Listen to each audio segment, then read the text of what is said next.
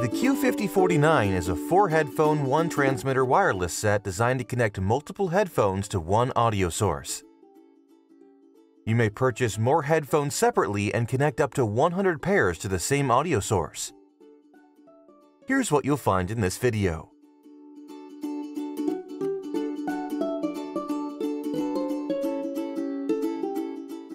First, connect the transmitter to a power source using the USB cable we provided, and flip the power switch to on.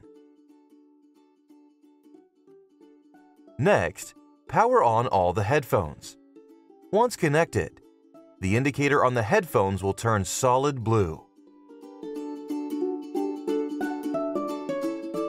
There are 3 ways to connect the Q5049 to your audio source: optical, 3.5mm, and RCA.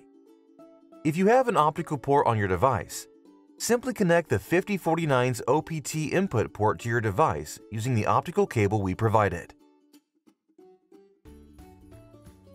Next, go to the Sound Settings menu on your device and make sure that your audio format has been set to PCM. If you decide to go with 3.5mm aux, connect 5049 to the headphones jack on your device using the auxiliary cable we provided. If you have a device with red and white audio ports, please utilize an RCA adapter and an auxiliary cable to connect the Q5049.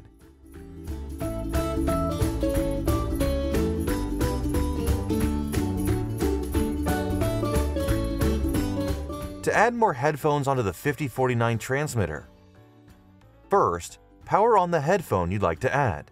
Slide the power switch to pair position and hold it there until the indicator starts flashing blue quickly. Next, on the transmitter, press and hold the pair button until the status indicator starts flashing white quickly. Once connected, both indicators will stop flashing and turn solid.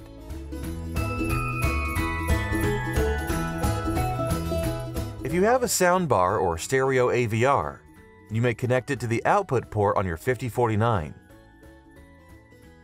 It'll work simultaneously with the headphone.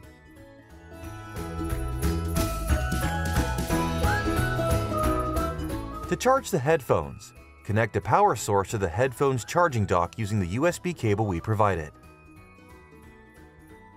The indicator will turn red while charging and automatically turn off once charging is complete. Still not sure what to do? Click the link in the description below and visit our support site for more step-by-step instructions. Thanks for watching.